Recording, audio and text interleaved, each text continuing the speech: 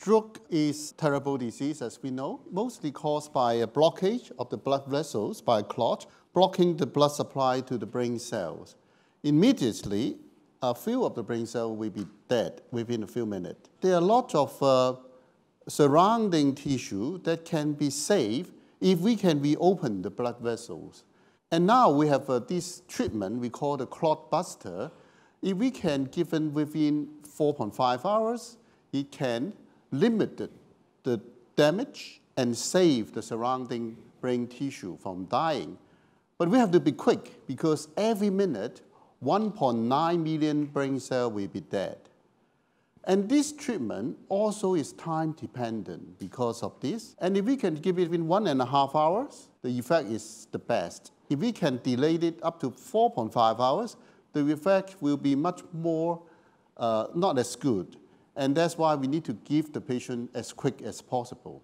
Unfortunately, at this moment, only 1% of the stroke patients in the world get this treatment because there are many small hospitals that's not equipped to give this drug. So either they have to transfer the patient to the big hospital, which will kill more brain cells, or we can use telestroke or telemedicine. And most of the time now, we have a hub and spoke model. And with the hub and spoke, there's a 24-hour specialist in the hospital sitting in a room with sophisticated communication facilities. They can connect it to a small district hospital. And with that, they use the brain scan, looking at the laboratory data, and then use video conferencing to examine the patient briefly. But this is expensive. And why? Because it has to be very safe. The security is a big problem. We don't want to lose patient privacy.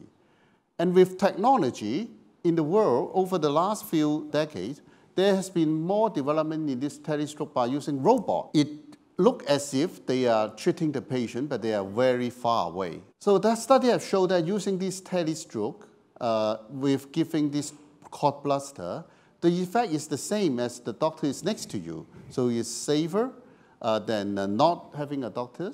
And then it can give much more, cover much bigger area than the specialist hospital. So one of the major issues, as I say, is the piracy. We don't want to send patient data out of the firewall of the hospital. So a few years ago in Hong Kong, in the hospital authority, we developed some software to send the imaging and all the data encrypted. And then the doctors actually can be looking at mobile devices like iPad, iPhone. And then the nurses will get to see the patient, and then the doctor will supervise him. At the same time, we can look at the images and the data anywhere in the world. This is like a telestroke system, but with a mobile device now. Why is it so difficult? Because, as I mentioned, you need piracy, and there's need to integrate a lot of data at the same time. And the good thing is you can be in a cafe or listening lecture here while we're treating patients. The doctors has to be within a mobile device and supervising the nurse. So nurse is the key person here. We need to train the nurse very professionally and give the drug as requested by the doctors. But now with more technology, instead of one doctor giving the device, now we can have a more apps development. And this is one app that available last year that can unify all the data sent into the cloud, and then the mobile system can connect it to it. The advantage is they are not just one doctor. There are many doctors. Doctors from different specialty can come and look at the various data and discuss the case and give the drug safely. And the good news is much cheaper than the robot, and it's also very safe. So now we can treat the patient with a multidisciplinary team. So the final aim is to group all the apps developer, the hospital service provider, doctors together.